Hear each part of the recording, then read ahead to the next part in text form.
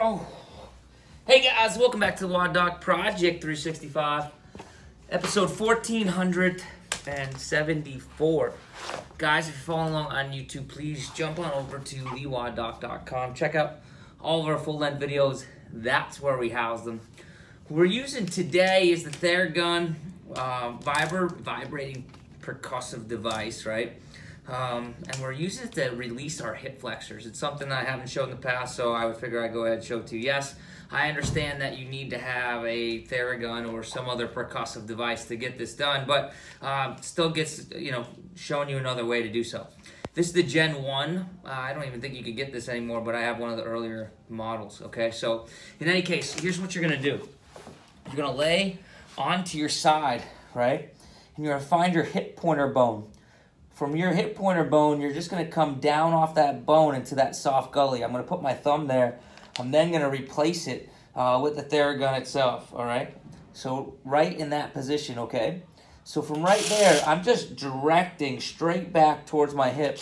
And I'm just going to hold that there for a couple seconds and allow that percussive device to do its job, okay? As that tissue starts to relax, I can move up and down just a little bit. Now, when we release hip flexors, especially on our side, we're really thinking about this little diamond shape, basically from that hip pointer bone, 1/3 of the iliac crest, so 1/3 of your hip bone, and you put your fingers together just like such.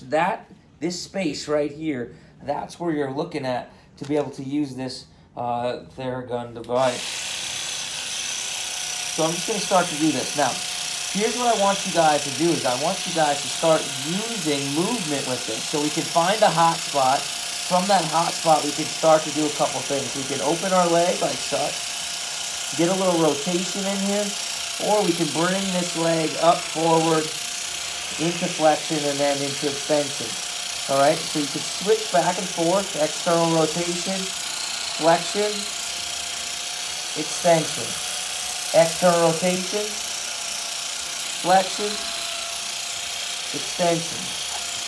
And it really allows us to get a little bit of vibration, really help improve those gliding surfaces of the tissues as you're trying to cool down. Okay, so cool.